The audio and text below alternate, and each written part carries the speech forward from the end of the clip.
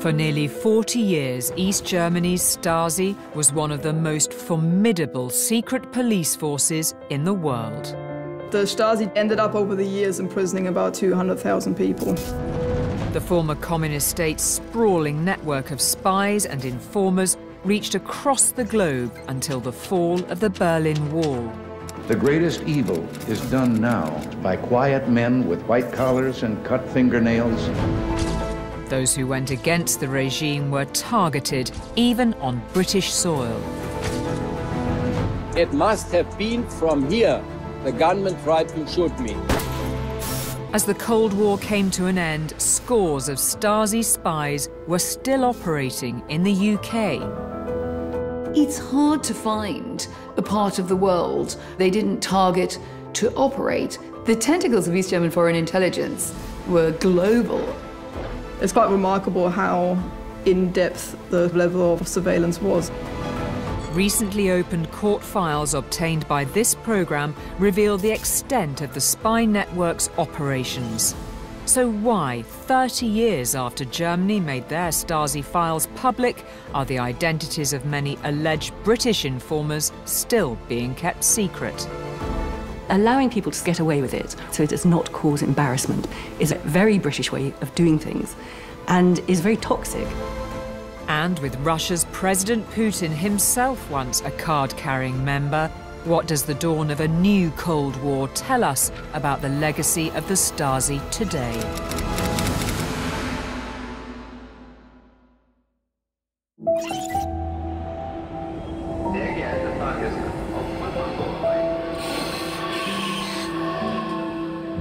Germany.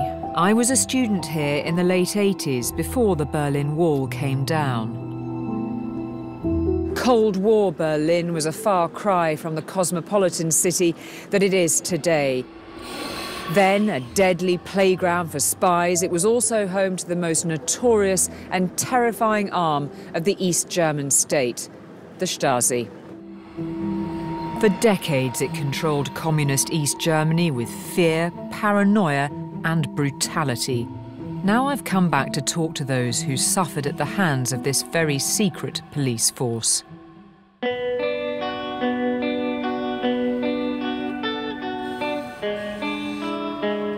My name is Siegfried Wittenburg. I was targeted by the Stasi because of taking photographs. Siegfried simply photographed everyday life in East Germany. When I show photograph, I can show reality, how it is. This is a critical view of New Berlin Quarter in Rostock, my hometown. The biggest boss of the Communist Party said to me, Mr. Wittenberg, don't be so pessimistic. We want to build beautiful cities. I could see what is in socialism not good. There is no grass, there are no trees. But it was reality. The communist authorities wanted the world to see an idealized East Germany, but Siegfried's photos documented the reality of day-to-day life there. There was a ferry ship. It goes 4 times a day to Denmark and came back, and I was standing on the beach. What will happen? And you can go with the ship to Denmark. Aber in den Westen gehen, fliehen, es war auch gefährlich. After the Second World War, Germany was split in two. West Germany was allied to Europe and the US, while East Germany was firmly in the sphere of Soviet Russia. More than 12,000 people have defied East German guards in their bid for freedom. More than 50 have been shot and many more captured. To stop people from escaping to the West, in 1961, the authorities built the Berlin Wall. It became the most potent symbol of the Cold War, separating two very different ways of life. These 2 policemen walked before me and have had the idea, oh, take a picture of this policeman. And I take it. In this moment, this policeman turned and he asked for my passport. And this man told about me to the Stasi. Please, Stasi, have a look what Mr. Wittenberg is doing. Siegfried was just one of many the Stasi spied on. My name is Wolfgang Welsch. For the East German state, I was public enemy #1.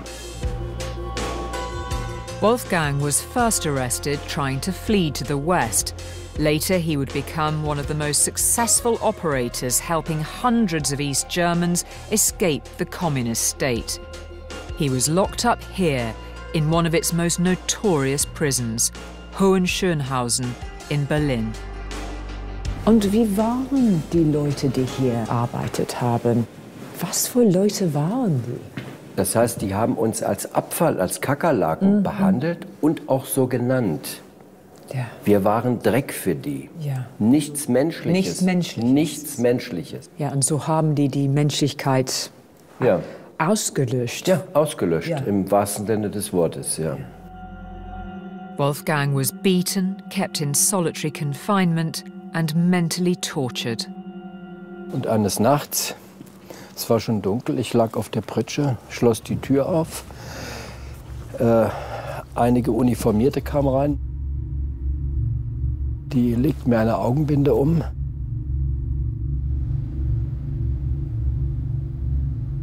Irgendwann ging eine Tür auf und ich spürte frische Luft. Also wir waren draußen. Auf einmal gab mir einer einen Stoß, rücklings, und ich flog an eine Wand. Und dann hörte ich auch, wie jemand sagte, das oberste Gericht der DDR hat sie heute Nachmittag zum Tode verurteilt. Das Urteil wird jetzt vollstreckt. In mir kroch eine Kälte von unten nach oben. Ich war wie erstarrt. Ich dachte, nein, das kann doch nicht sein. Was habe ich gemacht? Und dann hörte ich sah ja nichts, wie Gewehrschlösser knackten. Und dann kam der Befehl Feuer.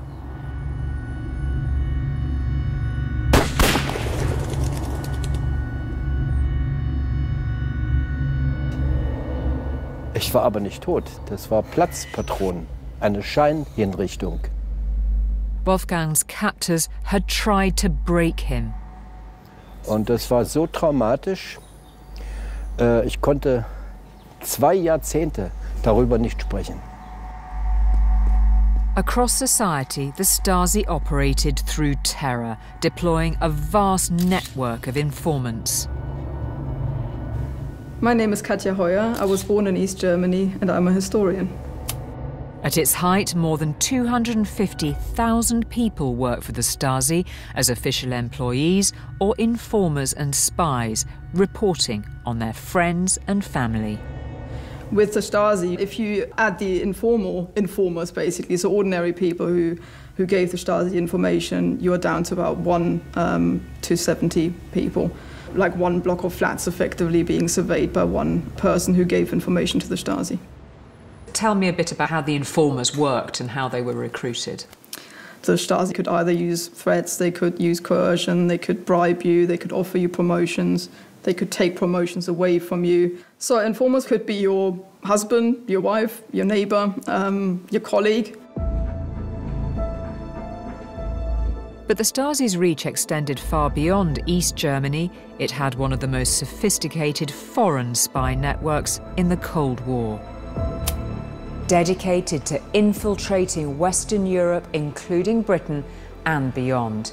And they all answered to a legendary spy master, the mysterious Markus Wolf, known as the man without a face. My name's Anne McElvoy. I studied in East Germany in the mid to late 80s. Markus Wolf was really synonymous with East German foreign intelligence.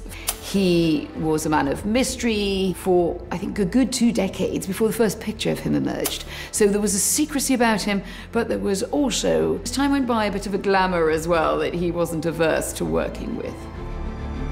Anne returned to Berlin as the Times East German correspondent. After the wall came down, she worked closely with Markus Wolf, helping him to write his memoirs. The East German Foreign Intelligence Service was seen as the jewel in the crown. It was hugely, hugely prestigious to work for the intelligence service abroad, and it recruited with that in mind. Es ist uns eine ganz besondere, große Freude, den sowjetischen Kundschafter, Genossen Kim Philby, begrüßen zu können. This piece of archive gives us fascinating insight into the training of the Stasi elite. Here, Markus Wolf has invited none other than Kim Philby, the notorious British double agent who spied for the KGB. Advice to you is to tell all your agents that they're never to confess. If they're confronted with a photograph of themselves with a Soviet contact or a German contact, it's a fake. But deny that essential link with any foreign intelligence service. I think there's a reason why Markus Wolf wanted Kim Philby to talk to recruits and those rising through the ranks in foreign intelligence, to inspire them, to strengthen their spine, to give them a sense that they're part of something bigger.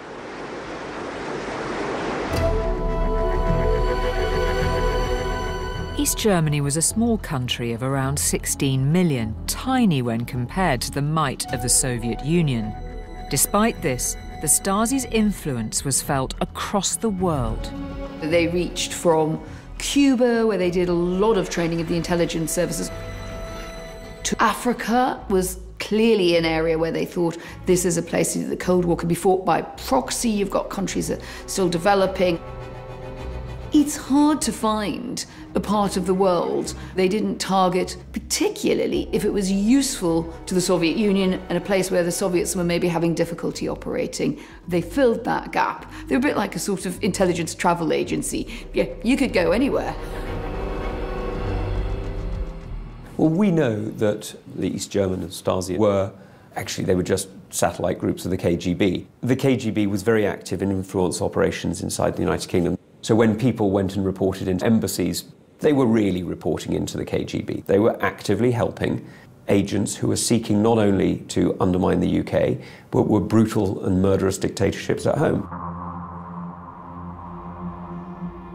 The Stasi and the Soviet KGB worked in collusion, the Stasi passing intelligence its network gathered to KGB agents based in East Germany. Every KGB agent that was stationed in Germany had their own Stasi ID card. Perhaps the most famous example of that is Vladimir Putin, who came over to East Germany and worked as a KGB agent, but also had his own Stasi ID. Vladimir Putin arrived in East Germany in the mid-80s.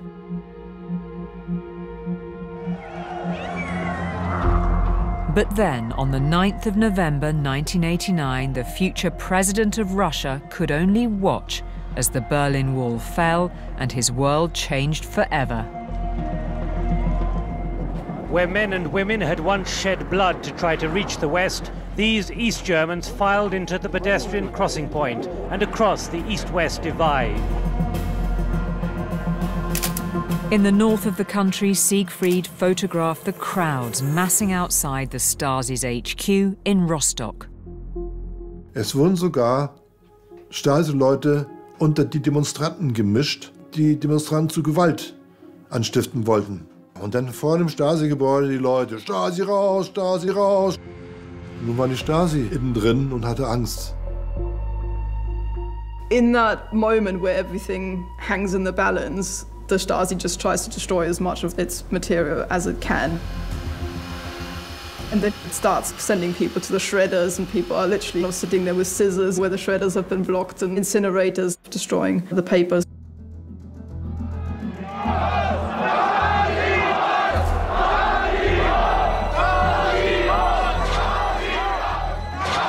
In the chaos, top-secret documents identifying Stasi spies and informers overseas, known as the Rosenholz files, ended up in the hands of the CIA.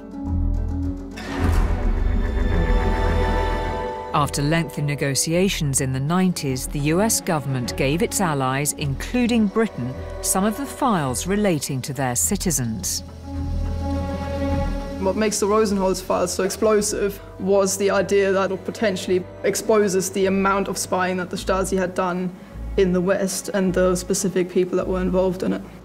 It wasn't until 1999 that it was revealed the Rosenholz files had been handed to the UK, prompting calls for the Stasi spies and informers in Britain to be identified. The then Home Secretary Jack Straw confirmed that the files were being reviewed. Is the Home Secretary assuring this House that this material already has been examined, and if it has not been examined, when will it be examined? Yeah. The records have revealed many leads involving the investigation of over 100 individuals. When the government announced it was investigating more than 100 individuals, we finally realised the scale of Stasi activity here in Britain.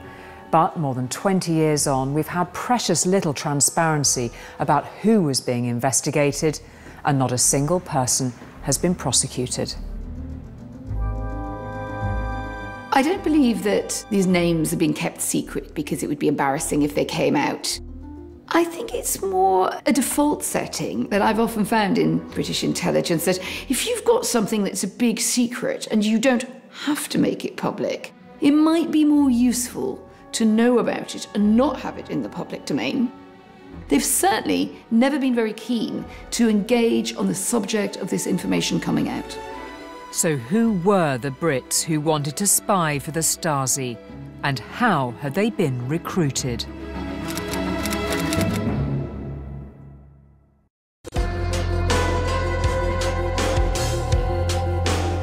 For nearly 30 years, the Berlin Wall split the city in two. I lived in West Germany as a student in 1987, when it still seemed inconceivable the wall would come down. Today you can simply step through it, but just over 30 years ago, for any East German trying to get from east to west could have been a death sentence. It's thought around 400 were killed trying to cross the so-called death strip. Many thousands more were arrested for planning to, often imprisoned, often tortured. And all the time, watching, waiting, ready to pounce, were the Stasi. But while East Germans risked their lives to escape their country, British students were travelling there to study. My name is Graham Watson. I shared a dorm with a British Stasi informant. I had the opportunity to go and study for 6 months in Leipzig. I jumped at the chance. We were warned of the danger of our being approached by the Stasi. We went on those conditions. It was a different world. It was grey, colourless. It was very much a different world. Bleak. Bleak, absolutely. The student visits gave the Stasi the opportunity to seek to recruit idealistic British youngsters as spies.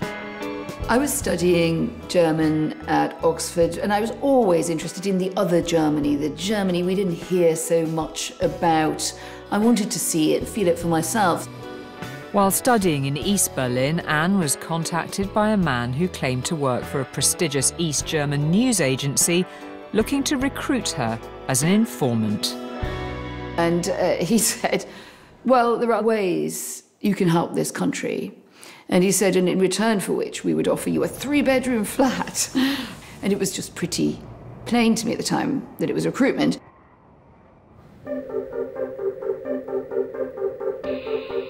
Anne wasn't tempted and she turned down the offer, but certainly other students were sympathetic to East Germany's political cause. If you are inclined in the climate of the Cold War to go and study at the Karl Marx University behind the Iron Curtain, the assumption was made that you're there because you're quite receptive to socialist and left-leaning ideas. The main purpose was to try and build a foreign intelligence network in Britain and elsewhere, which would allow them to gather information long-term. There were certainly people in Leipzig at the time and fellow students of mine who ended up in international organizations all over the place. I myself ended up a career with the European Union institutions, but there were others who went to NATO, to the Western European Union and so on. And yes, these people would have been valuable to them. One Stasi handler has claimed that 1 in 10 students visiting East Germany was recruited. Is that possible on that scale, do you think? My memory would tell me that there were probably about 10 British students in Leipzig at the time that I was there. And we now know that one of them was recruited. So yes, rule of thumb.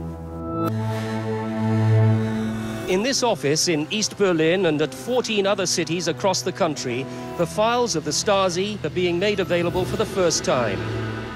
Despite the Stasi's efforts to destroy its records, nearly 70 miles of its files remained intact. 30 years ago, in 1992, Germany made the files public. Anyone could ask to see their file. Risking friendships and even marriages, 3,000 people applied to see their own personal records within the first 24 hours of opening. The impact of the opening of the files was quite traumatic. It held a mirror up to the East Germans to show them just how extensive this entire thing was. A lot of people had been a bit in denial about it and thought it was only affecting dissidents or troublemakers even, or kind of punks as people called them, when actually it affected the whole of East German society.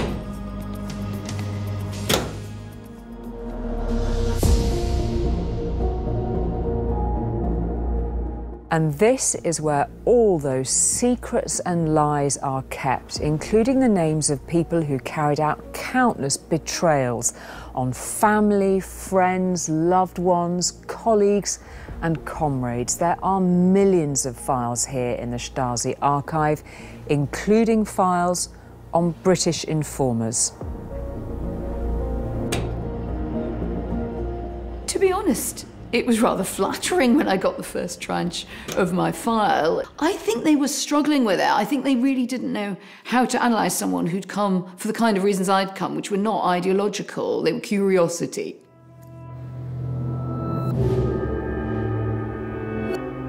The Stasi called themselves the sword and the shield of the party, and if anything symbolises the sheer industrial scale of their power and fanaticism, it's this place. Their Berlin HQ was part of a vast complex of buildings which cast a brutal shadow over Germany and beyond.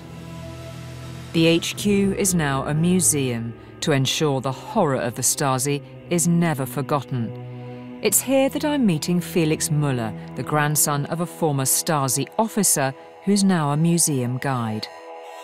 So this is when you think of a spy camera, you probably think of this. It's what's pictured in movies very often. This is James Bond territory. This chain, you can measure the distance to something. For example, a piece of paper that you want to take a picture of at your job, maybe, in some government agency in West Germany or so. Could it have been used in the UK, a piece of equipment like this? Probably could have been. It's probably used by everybody. The quintessential spy camera.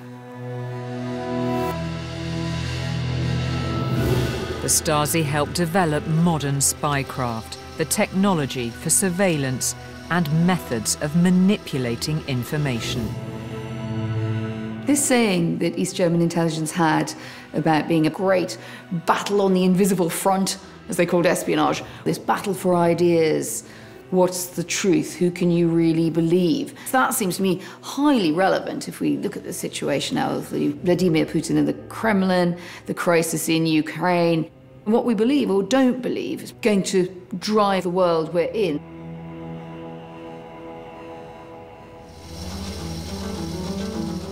Back then, the Stasi's files were part of that battle.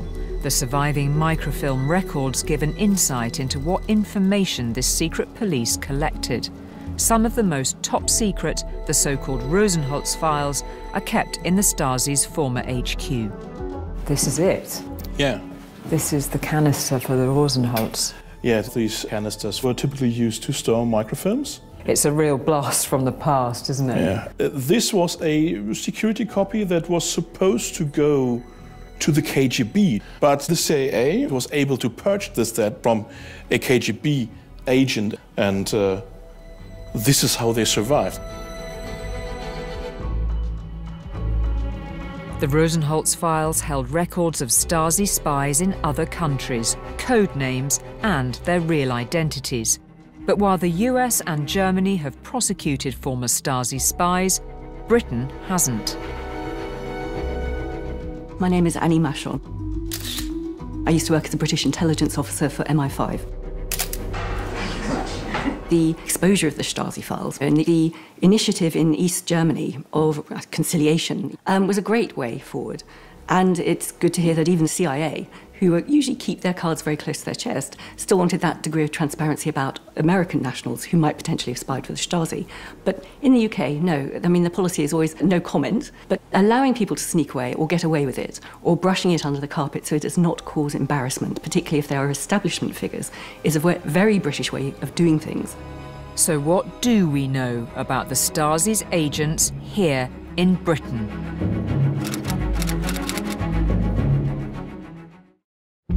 During the 1980s, with Cold War tensions high, the security services were working hard to break Stasi spy rings operating in Britain. In the autumn of 1984, Reinhardt and Sonja Schulze moved here to a rented house in Way Avenue, Cranford, right next to Heathrow Airport. Here in Britain, Stasi operatives were deep undercover, living among us in 1980s suburbia, while all the time in contact with their spy masters back in East Berlin. My name is Simon Cranfield Thompson. I was a special branch detective in the 1980s. I was involved with an investigation into East German spies. The neighbours weren't really very interested in the kitchen designer and the translator. The intelligence community were saying, this is what we know, this is what we fear, this is what we suspect. We really need a proper investigation. You'd pass them in the street and you wouldn't give them a second glance. In August 1985, Special Branch officers arrested one such couple, Reinhardt and Sonja Schulze. They'd been under surveillance for weeks.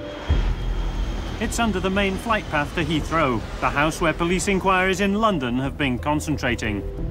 The Schultzes lived here for several months until their arrest last Friday by the Special Branch.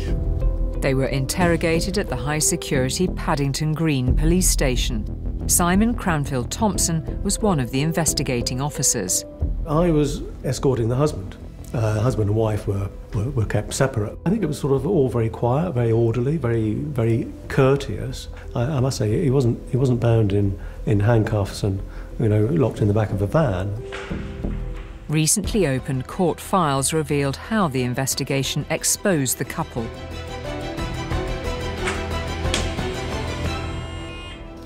I remind you again, you're under caution. Do you understand? Yes. Have you got any specific requests or complaints? I would like to know the charge. As I told you before, we are investigating offences under the Official Secrets Act committed by you and your wife. Well, they seem to be very comfortable and not overly upset. But the fact is, they've been arrested, separated, and going through lengthy interviews by the police officers. I will not answer any further questions concerning my name or concerning the objects under investigation. I demand that the embassy of the German Democratic Republic in London be informed of my location immediately. My real name is Reinhard Schulze. A police search unit spent a month going over the house. They even dug the garden. Eventually, they found what they were looking for. False names, a false life. As it was revealed, there was all sorts of equipment that equip them as spies for communication purposes and for escaping in the event that they were caught somewhere, that they could leave the country rapidly. Because of the inquiries we have made in this country and in other countries, we have strong reasons to suspect that you and your husband have been sent here by the authorities in East Germany to engage in acts of espionage. Do you deny that? No comment. Hidden inside an air freshener in the garden shed, they found a one-time pad, an unbreakable code system which uses random groups of numbers to replace words. Inside the house was a tape cassette with a hidden recording in Morse and a sophisticated radio. Does your husband know you recorded this message? I need some time to think about it. While detectives waited, Sonja Schulze took nearly 15 minutes to think before giving an answer. Does your husband know you recorded this message?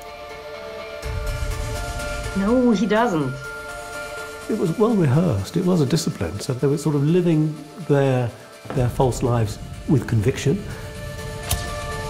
The Schulzes were agents of the foreign wing of the Stasi, and they answered to spy master Markus Wolf.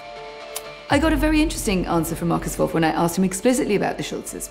He said that foreign intelligence started to invest in couples that they thought would work well together and would support each other, particularly people who were sleeper agents. They weren't attached to the embassies. They're living kind of free in the society which is hosting them, doesn't know they're spies.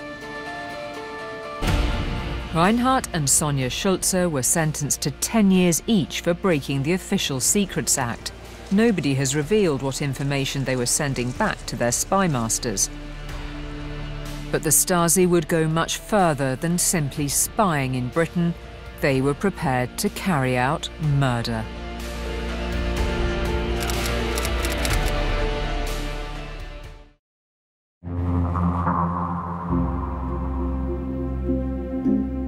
East Germany's secret police, the Stasi, used fear, brutality and surveillance to keep a tight grip on its people for more than 40 years.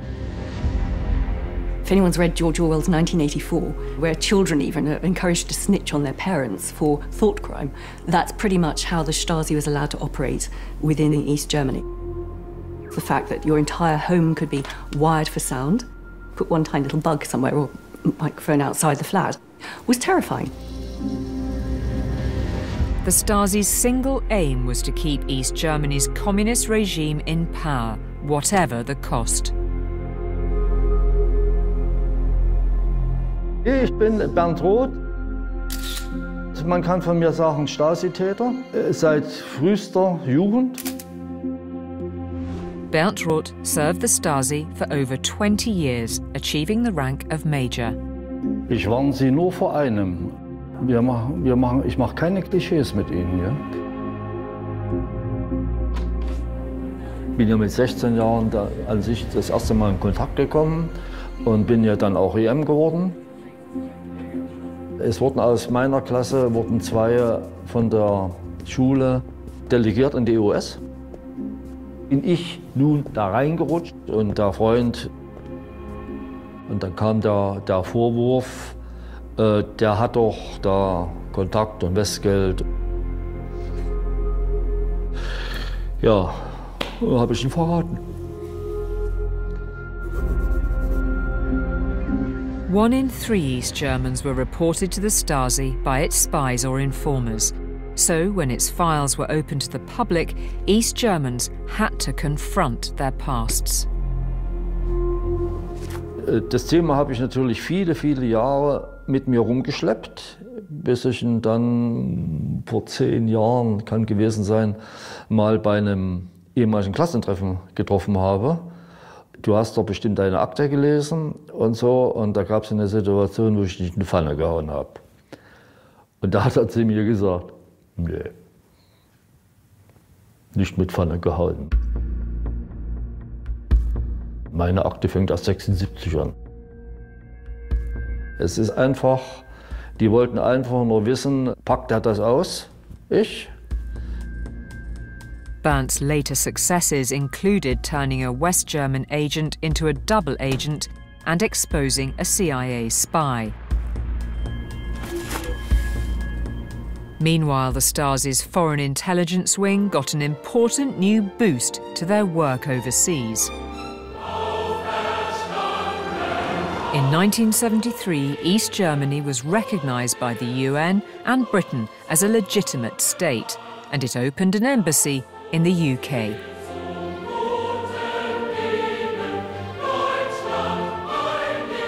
The Stasi's foreign espionage arm was hiding in plain sight here at the former East German embassy in the heart of London. It was a nest of intelligence agents, all posing as diplomats, and their mission was clear: to infiltrate the Western elite and set up a network of informants in Cold War Britain. A couple of years earlier, 105 Russian agents had been kicked out of the UK, and the Soviets had turned to the East Germans for help. So kind of what the KGB did is went, fine, we're out of here, then that's okay, and kind of just sent the East German agents in. And outsourced their work to the East German Foreign Intelligence Service. That's right. You almost ended up with like a work-sharing agreement between them. The Stasi seemed indestructible, and terrifyingly for those who stepped out of line, one of its tools was murder. Those people that left East Germany, and actually were active in the West, this was seen as betrayal, and so there are cases where they try to kill people abroad. Wolfgang Welsch was one of them. He was held in some of East Germany's worst jails for nearly 7 years until 1971, when an Amnesty International campaign in Britain led to him being freed and allowed to go to West Germany. Und was für ein Gefühl war das zu haben, hier zu stehen, hier zu leben und zu wissen, dass Menschen in England ihnen helfen wollen. Ja. Jetzt hält jemand die Hand über mir, ja, und schützt mich. Und das war Amnesty. Das ist, werde ich nie vergessen. Den Menschen bin ich bis heute, bis an mein Lebensende sehr dankbar. Sie haben mir Licht in meiner Dunkelheit gegeben. Wolfgang helped more than 200 people flee East Germany, becoming the communist state's enemy number one.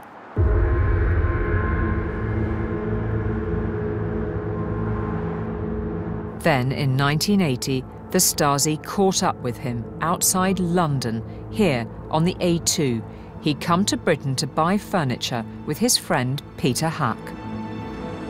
Und dann fuhren wir die Autobahn Richtung nach London.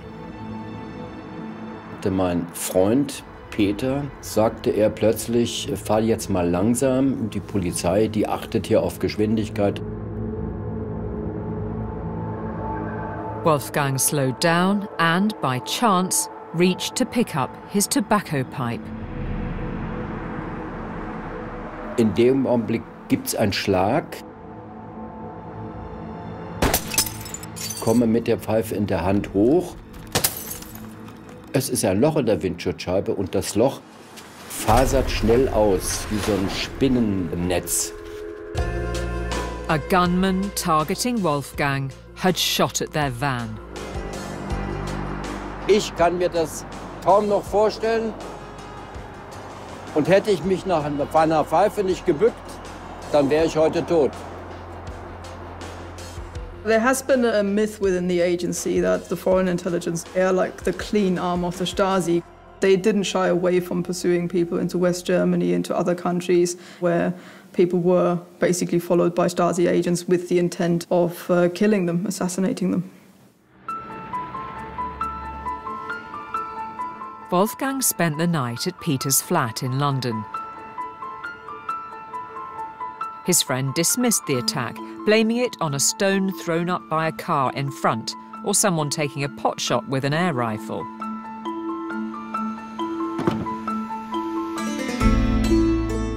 Ja, jetzt sitze ich hier in der Bassett Road und es ist ein merkwürdiges Gefühl hier. Wir sprachen ja nicht von Anschlag. Wolfgang only learned the truth years later when he read his Stasi file. His friend, Peter Huck, was part of a Stasi plot to assassinate him. Und wie war es, als Sie herausgefunden haben, dass der Peter Hack nicht der Person, der gesagt haben? Das war für mich ein Schock. Und dass er kaltschnäuzig in dem Auto saß, mit dem wir nach London fuhren, neben mir. Und dass er wusste, dass ich jetzt erschossen werden soll. Das war mehr als nur Chutzpe. Das war also, ja, kaltblütiger Mörder sozusagen, der mich direkt zum Tatort fährt. Wolfgang says that Hack made 2 other attempts on his life. In 1994, Hack was sentenced in Germany to 6.5 years for attempted murder. But behind the plans to kill Wolfgang was the Stasi's head of foreign intelligence, Markus Wolf. Markus Wolf hat also die Auslandseinsätze der Stasi gegen mich, das waren die Attentate, orchestriert. Und Markus Wolf hat gelogen. Sagt er, nein, also wir vom Intelligenzapparat, von der Spionage, wir hatten mit der Repression des übrigen Stasi-Apparates nichts zu tun. Ich wasche meine Hände in Unschuld, wir haben kein Blut an unseren Händen.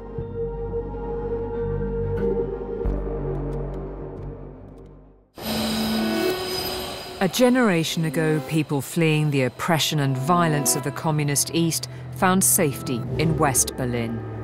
Vladimir Putin, who worked for the KGB and the Stasi, is said to have mourned the fall of the Berlin Wall, calling the subsequent collapse of the Soviet Union a tragedy. Today, his invasion of Ukraine has triggered a new Cold War with NATO and the West. When the wall came down, thousands of people were freed from the most brutal torture that human societies had ever constructed. That's what the Stasi did. That's what the KGB did. Sadly, that's what the KGB is still doing under a new brand. Today, it's the Ukrainians fleeing the violence of Putin's Russia who are finding refuge in Berlin. The reality is that Putin has not only threatened almost all of his neighbours, but he's now invaded in the first state-on-state war since the Second World War. I mean, this is an extraordinary act, and so I'm afraid it doesn't feel very much like a Cold War right now. It feels pretty hot. This isn't just history at all. It's highly relevant now. If we look at it as a battle of ideologies, of worldviews, whose truth prevails, in whose interest, everything is contested. And that's why it's still such a powerful story today. The Stasi specialised in the control of truth and the dissemination of lies. Public transparency was their greatest fear. Germany's willingness to open the secrets of its Stasi past has helped us all understand better those terrible years of the Cold War. The records have revealed many leads involving the investigation of over 100 individuals. Nearly 20 years since the names of the UK citizens who spied and informed for the Stasi were given to the government, they are still a secret. We asked the Home Office why, but were simply told the government wouldn't comment on intelligence matters. The politician and former student in East Germany, Graham Watson, discovered one of his fellow British students had spied on his group after reading his Stasi file. I was in Berlin to look at the official files which had by then been open to the public. My first reaction was one of surprise. You could see quite a lot of information about who we hung around with, who we had amorous affairs with, who we went drinking with, perhaps even sometimes what was discussed if he happened to be present. We tracked down the man Graham Watson believes was recruited in Leipzig in the 80s, but he declined to take part in this programme when approached. He denies ever being a Stasi informant, but his name and code name appear in the Stasi files. He has never been officially named or sanctioned. And yet, without the missing British piece of the Stasi jigsaw, it is a chapter of history that is still not yet quite complete. In Germany, releasing the Stasi files 30 years ago sent shockwaves through the country, but it also helped rebuild a divided nation. It was very important for me that Stasi archive has been open, and I have had the possibility to look who was my friend, very important, and who was not my friend. And for some, what happened in East Germany should be a warning to us and future generations. There's always this kind of desire of states and systems to control its people. It's often the thin end of a wedge. The next thing is you control what they do. And the fact that this happened in a fairly advanced society after the Second World War, looking back onto the Gestapo and the crimes committed under the Nazis, and yet you end up with a system even more efficient than the previous one under the East German state. It is a slippery slope that bears lessons, I think, for today.